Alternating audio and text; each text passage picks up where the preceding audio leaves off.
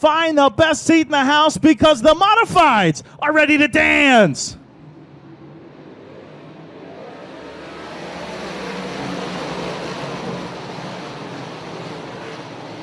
Motoring into the turn, Sunshine Swing, night number 3 underway at All Tech Raceway. Down the back straightaway, they were 3, almost 4 wide, and grabbing the early lead will be the Quaker Shaker, Rick Laubach. Laubach to the lead. Maresca trying to climb off the top side to grab it. Laubach will shut the door on him. The Quaker Shaker will lead the opening lap. Maresca, White, Van Doren, and Stengel now the top 5. Off the corner, Laubach still leading the way over Maresca, but not by a large margin. But on the horizon now will be more lap traffic for the first time. We got Yellow. Yellow is out off the apron of turn number 2. The 34 of Rusty Smith facing the wrong direction. Joe Chris looks him over. We're ready to go back to racing. Into the turn, Mike Maresca on the outside gets a great restart. He'll go by Laubach and grab the lead.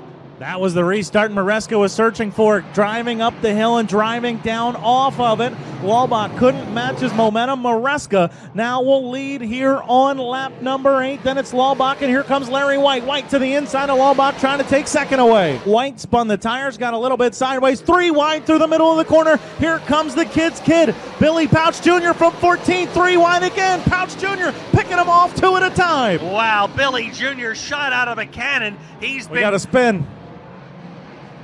And the green flag stays on. That was Danny Johnson, did a 360. The green light stays on. We're still under racing conditions. Maresca, Laubach, Larry White, and now Rudolph is 4th. Pouch is 5th. The yellow is on. We got a car on the apron of turn number 2. You had $250 cash from Russ King Racing for the leader at the halfway point of tonight's feature on lap number 20. Maresca picks the bottom. Laubach on the outside. We'll go back to green. 3 wide mid-pack down the straightaway into the turn. We got Van Doren on the inside, Stengel on the outside. Shepard gets hung up on the outside as well down the back, and Laubach will take the lead. Laubach returns the favor on this restart from the outside. Scooby, the Quaker Shaker, out in front. He bobbles through the middle of the corner. He and Maresca make contact. Laubach hangs on to it. Meanwhile, Run Rudolph has gotten into third. Now Billy Jr. muscles his way by Larry White. And Jeff, look who's 6th. The Weekend Warrior 427 Wagner Motor, David Schilling, into 6th. Yes, he is, and now we got the 7 of Michael Maresca moving in on Laubach, and so is Eric Rudolph out of the corner. Down the straightaway, Maresca, Laubach, Rudolph, Larry White has slid back, now to the number 4 spot. Pouch Jr. coming after White now for 3rd. Here comes Billy Pouch Jr. He'll slide by Lightning Larry. He goes to the inside of the Quaker Shaker. Rick's way up on the outside. Pouch will go by and take over 2nd. Laubach comes down the straightaway and returns the favor. Yeah, Laubach's race car really starting to shove the nose. He can't get it off the corner. Once he gets it turned, he's got great drive off, but he's slow through the middle. Pouch Jr. takes the spot. White follows him. Here comes Rudolph. Laubach starting to fade. A 4-car battle for 2nd. Larry White battling Pouch. Rudolph battling Laubach. Laubach was 2nd, and now he's in 5th spot. Heading into the turn. Larry White battling with Billy Jr. Rudolph battling Laubach, followed by David Schilling.